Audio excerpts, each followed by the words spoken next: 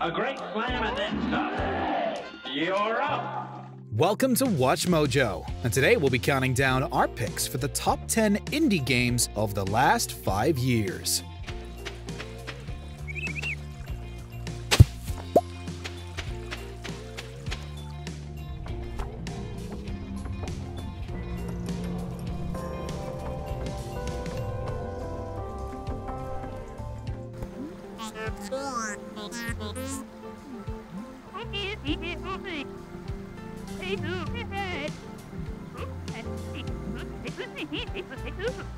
For this list, we're only looking at indie games released between 2016 and 2021.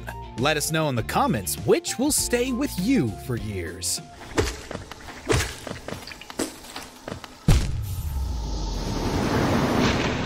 Number 10. Inside.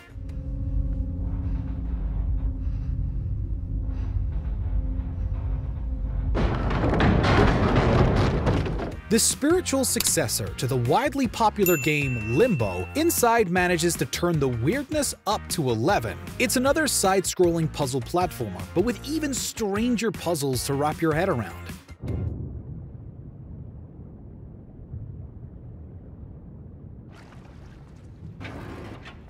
While grappling with mind-control devices and a particularly violent mermaid, you'll descend deeper and deeper into an ominous facility. So deep, it seems impossible that you'll ever find your way back out. And yes, there are plenty of horrific death animations, though thankfully none involve a spider this time. But Inside doesn't get really memorable until the very end. We won't spoil it, but it's worth checking out just for its unreal finale.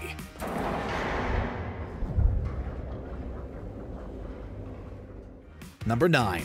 Return of the Obra Dinn.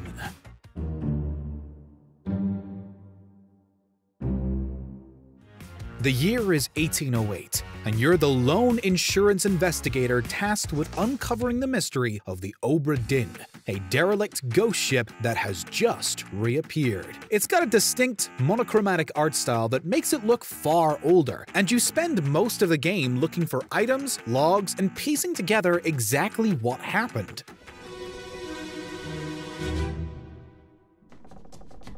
Where are they? Must be in here someplace.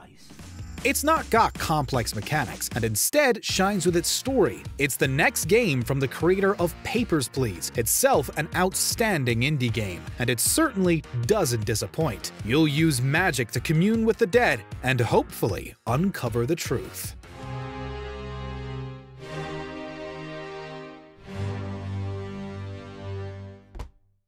Number 8. Night in the Woods.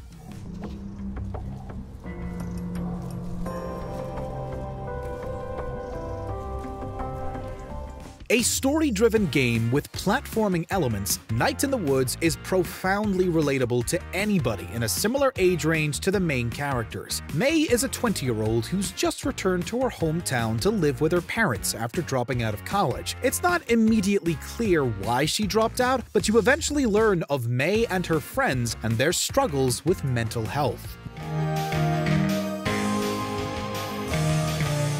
They're all trying to become adults in a complicated world, growing up without much direction. It's told in an incredibly profound way. But if that doesn't strike you, there's also a conspiracy about the town being run by a cult you'll need to get to the bottom of. Number 7. Cuphead. A great slam and then some. You're up. As many mainstream games seem to get easier and easier with each passing year, Cuphead was a breath of fresh air, a run-and-gun platformer lauded from the beginning for its grueling but incredibly fun and rewarding difficulty. It can also be played entirely in co-op, as Mugman joins Cuphead in trying to beat the devil at his own game. I never play nice. I'm the devil's right-hand man. But what really puts Cuphead a cut above the rest is its art style, consistently using animation inspired by 1920s and 1930s cartoons. It's a refreshing and imaginative journey through animation history, and nothing beats the satisfaction of finally killing that boss after mastering a specific platforming segment. Number 6. Kentucky Route Zero TV Edition.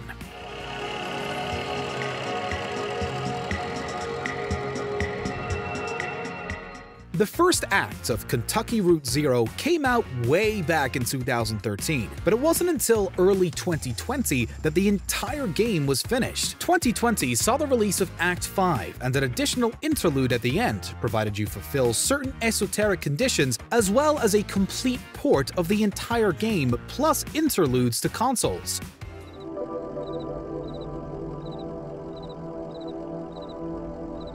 It's a simple adventure game that takes inspiration not only from earlier games through its polygonal art style, but also from literature, frequently incorporating a fictional playwright as well as references to real-world writers like Gabriel Garcia Marquez. It's a thoughtful and oftentimes incredibly sad look at the world after the 2008 recession.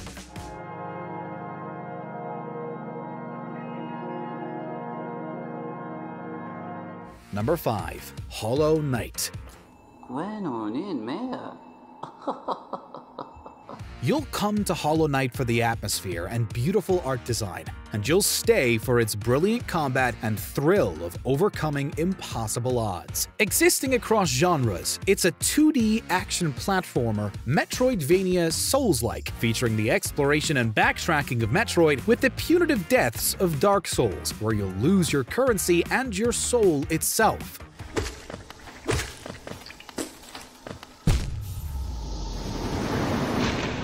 The soul becomes a shade you need to defeat to restore your health capacity. With real hand-drawn animations for its characters, the world of Hollow Nest really comes to life. It's a brutal world to exist in, but there's nothing else quite like it.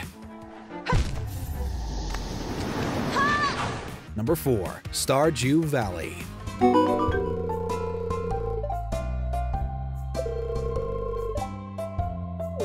On the surface, Stardew Valley might look like any other farming simulator, but it's actually one of the deepest games on the market, full of so much content you'll keep playing for years. Disillusioned with your life working in an office, you decide to up sticks and move to Pelican Town, Stardew Valley to take over your family farm. You'll grow seasonal crops, keep livestock, craft increasingly complex items, and even go dungeon crawling in the mine.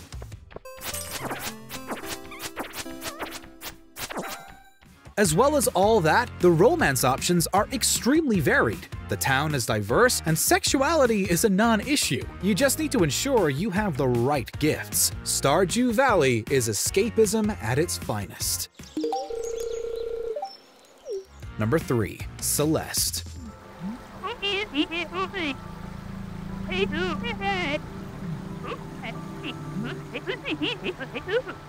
This puzzle platformer will win you over with its gameplay as soon as you start playing. With beautiful pixel art, Celeste is truly a throwback with many modern innovations to its mechanics.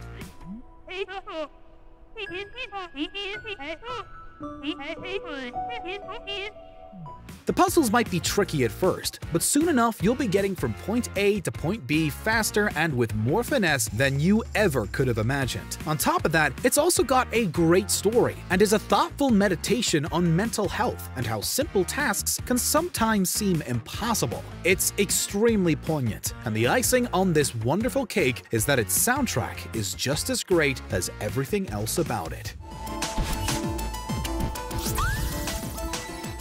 Number 2. Hades. Now, Zagreus, I'm certain everything is going fine for you right now, but just in case, I got a little something just for you. Though it was popular in early access, Hades still seemed to come out of nowhere near the end of 2020. This outstanding indie game is possibly one of the best roguelike ever created, with superb moment-to-moment gameplay that can be endlessly modified with boons and weapons. My blade. It follows Zagreus, the son of Hades, as he fights his way out of the underworld. Along the way, you'll meet many characters from Greek mythology, all with gorgeous artwork to complement the great voice acting, and you'll even be able to romance some of them. As well as that, the optional God mode makes it more accessible, encouraging even more people to pick it up. Hey, you're not alone. You're not alone down there, okay? Here, let me show you. Before we unveil our top pick, here are a few honorable mentions. Firewatch. Become a fire lookout and hope the paranoia of loneliness doesn't get to you. So what's wrong with you? Excuse me? People take this job to get away from something. So what's wrong? What's wrong with you? That's a great idea. Go ahead. Look, I just hiked for 2 days, so I don't really follow whatever it is you're doing right now. Outer Wilds. Repeat the same doom cycle over and over and unravel the truth of the universe.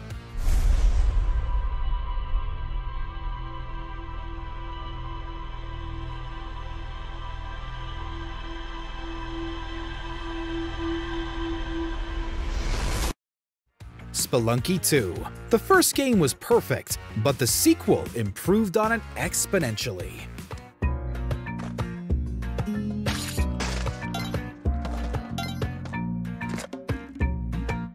Before we continue, be sure to subscribe to our channel and ring the bell to get notified about our latest videos. You have the option to be notified for occasional videos or all of them. If you're on your phone, make sure to go into your settings and switch on notifications. Number 1. Disco Elysium, The Final Cut. What you have in your hand is a truly hideous necktie with 4 or 5 different patterns. The knot reminds you of a noose. It's been hailed as one of the greatest role-playing games ever made, and it certainly lives up to that title. Disco Elysium is the story of a washed-up alcoholic detective in the Citizens Militia, a police force few people recognize the authority of. It's down to you whether the detective can change his ways or whether he'll plunge into darkness and destruction forever. Good, they're balanced, comfy. Feels like the only good thing about you right now, truth be told. While grappling with that personal struggle, you're also investigating a grisly murder that the local dock workers union seems to be to blame for. The game's many talking heads will wax lyrical about politics while you take in the beautiful watercolor art style, and eventually you'll want to stay in Revachol forever, despite its flaws. A silver jumpsuit falls off her like scale armor, sparkling. In the mood for more awesome gaming content? Be sure to check out this video here on Mojo Plays. And don't forget to subscribe and ring the bell to be notified about our latest videos.